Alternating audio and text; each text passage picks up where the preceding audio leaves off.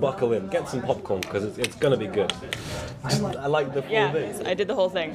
How early did you go up this morning? Because I feel like everyone's been up extremely early to do This takes a lot of work. So I had to wake up at like 6:30 this morning, so I could be here by 8:30.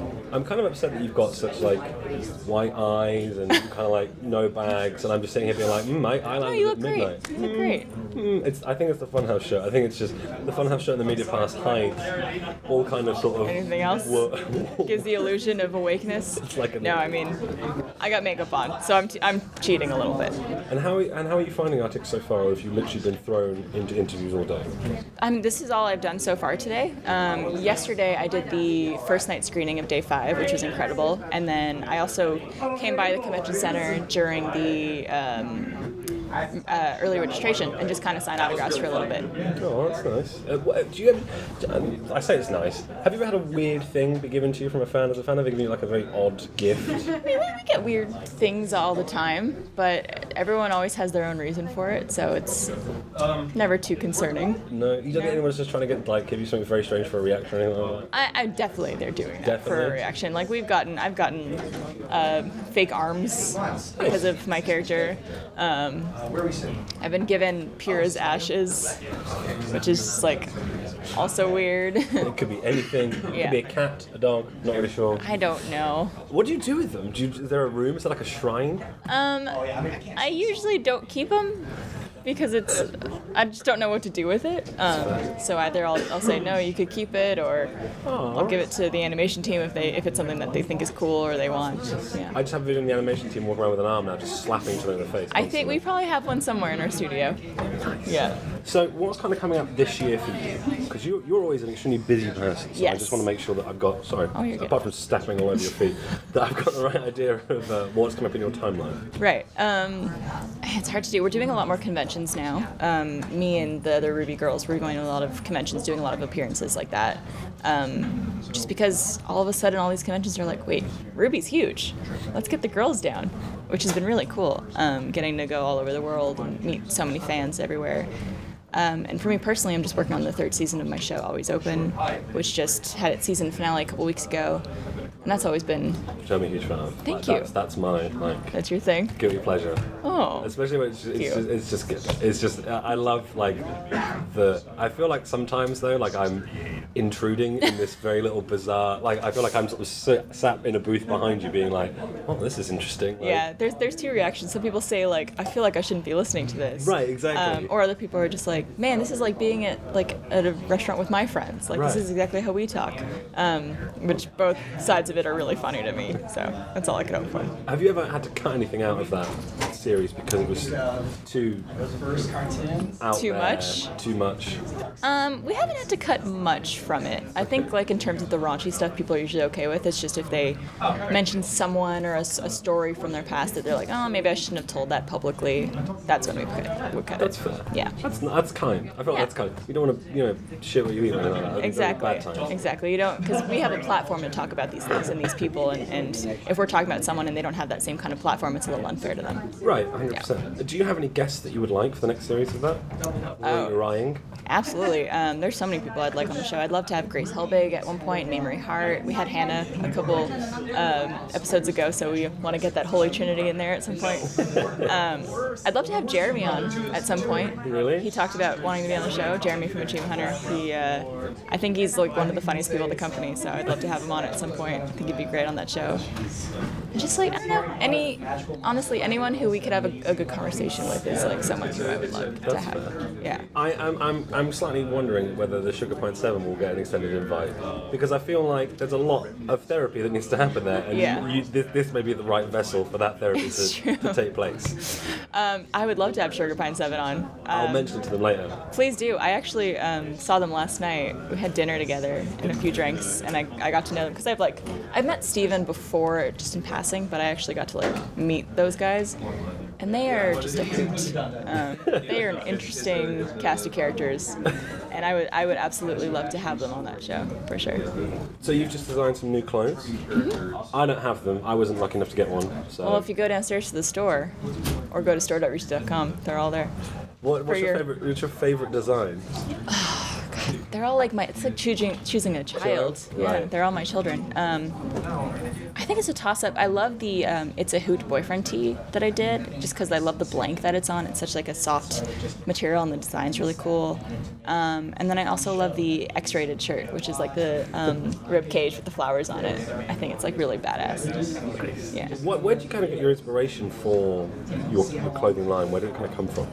I have a very particular style. I like a lot of very like boho-y, almost like festival-y kind of clothes. I like a lot of cool prints and graphic design and stuff like that. So being able to have that emulated on a clothing line for myself has been really awesome. It's also just secretly me designing clothes that I want to wear for free. So I could just like basically get my entire wardrobe from the store.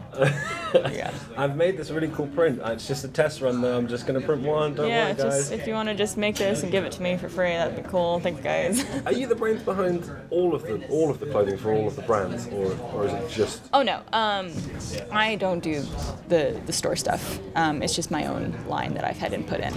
Nice. Yeah.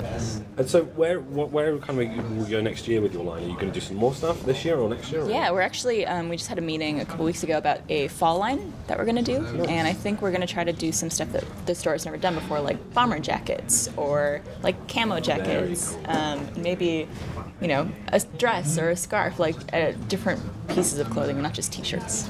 Rooster dress, I can see that. Yeah. That'd be pretty rad. I think it'd be cool too. I think it's just finding the appropriate thing for fall. Fall. Yeah. I like that. When I landed last night, I came into the airport very late, and there were signs for Rooster Teeth cast members. I think people were just camping out, kind of hoping that there might be some late night, maybe cow truck going to turn up, or someone from LA. Yeah. Do you ever get hounded by people? Do you find it difficult to go out? Because you're in Austin, you're extremely out there all the time on the internet, and everyone knows who you are. Do you find it difficult to go out and just kind of have a quiet beer or like at RTX? No, just in general, in Austin in general. Oh. Before or after RTX? In Austin in general, no, not at all. I think we're very lucky in the sense that we are that perfect level of famous where during RTX and during conventions and when there's people in town, we are treated like celebrities because that is the very focused energy and focused fan base during that weekend. But when we go out in public, it's, maybe once a week or so, maybe twice a week, we'll get recognized somewhere. But it's never a problem. It's just someone hey, I'm a fan. It's nice to meet you. It's never too intrusive or too rude. I mean, our fans are the greatest people in the world, and they're so kind and courteous and respectful of our space. So I'm liking where we're at right now, because I feel like I wouldn't enjoy life if we were actually mainstream, real celebrity. huge. Yeah. Oh my god, I think it'd be terrifying for anyone. Yeah, that would be. I don't think that would be pleasant. You go to a lot of conventions, as you said earlier, you go to a lot of conventions and you go to a lot of concerts. Do you have any kind of top tips for surviving conventions and concerts? What's the one thing you have to do to kind of just get through the weekend? It's hard because I'm on such a different side of it. So I don't really attend conventions anymore. I'm usually just a guest at those. But I think there's a few things you could do. Drink water, because people forget to do that all the time. And I think that you don't realize how much water is important for your body just to be sane and comfortable. Don't forget to eat, because people do that all the time. And then please shower and put on deodorant, because so many people forget or don't do that, and when you have a concentrated amount of people, it's just it's that much worse. Yeah, a lot of tweets this year I've seen have been don't forget to shower after every day, guys. It's also Austin. It's very hot, even 110 outside. Yeah, so I sweat. I'm a sweaty person, and it's I'll go outside and sweat, and it's I know to bring deodorant with me and go back home at the end of the day and shower and all this stuff. So yeah, just general hygiene. Good idea. Yeah. Please be hygienic. Please. When was the last time you did something truly cringe-inducingly embarrassing, and what was it? Oh God. At not RTX. At Supernova in Australia. It was the first time I was a guest there, and I was told that it was a family-friendly event, and that they didn't want anyone cussing or saying things that are overly sexual or inappropriate, because it was a RWBY panel. I'm totally cool. Like I'll put it on lockdown. I got this. Good. Can't wait. And I've been hanging out with Australians all week, so like everyone's like calling each other things and like saying inappropriate things. I get on stage, I pick up the mic and I go, "What's up, you fucking cunts?" Like so loud. And as I'm saying it, I realize what I'm saying, and the words are coming out of my mouth, and I can't stop them from coming out of my mouth. And I just see like there's the organizers who are standing in the back, and I just see them all simultaneously facepalm, and I'm just like, I'm sorry, I didn't mean to do that. But yeah, that was pretty bad. Oh no. Yeah. I don't know how I would recover. I think I'd be stuck. You don't. You don't. You're done. That's the rest it. of the panel, you're just like. Oh. Yeah, I think I said a few times like, I can't believe I did that. I am sorry. Please invite me back.